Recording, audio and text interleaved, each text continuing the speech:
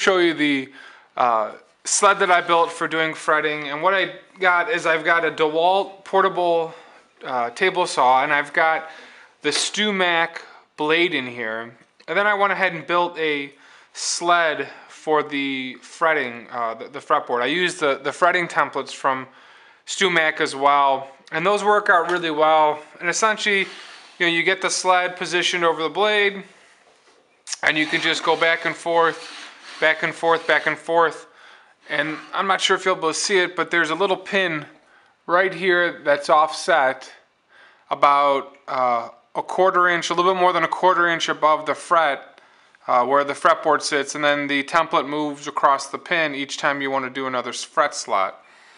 And what's really important when you build a sled is that you've got the sled at least as big as the table, at least on a smaller source, so that way there's no movement. And so I created some oak rails, and then I drew some lines, and I put the at a 90-degree angle to make sure I got it lined up. I screwed it in, I screwed it down, and then the other trick, you get the thicker blade to cut through so you don't power through.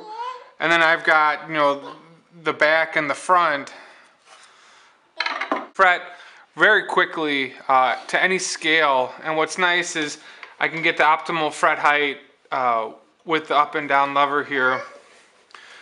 Be real clear as you're fretting, you want to go through, you don't want to push all the way through, you don't obviously need to do that, but you'll make sure that you at least get to the edge of the board so you don't got any nipping. And then the other piece is that what's sticking through here from the frets isn't any bigger, so you don't get any tear out.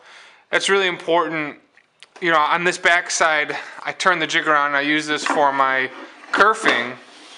If I've got the space here like I do now, you'll get tear out on some of your real brittle wood if you're using a brittle fretboard. Sometimes ebony, some pieces of ebony will tear out. So this is a dual saw for me because, or sled, because I use it for kerfing and I also use it for fretting. I got the thicker for kerfing and I've got the fretting, and it works really well. I'm really happy with this setup. I can burn through a bunch of fretboards really quick. Each sled that you guys will make will depend on the spacing between the rails. This fretboard jig is 6 inches wide here, so I can do a couple different lengths. 6 inches here, and then these, all the supports are big enough to, this thing's not going to move as I'm moving it back and forth. Real safe jig, real easy to do.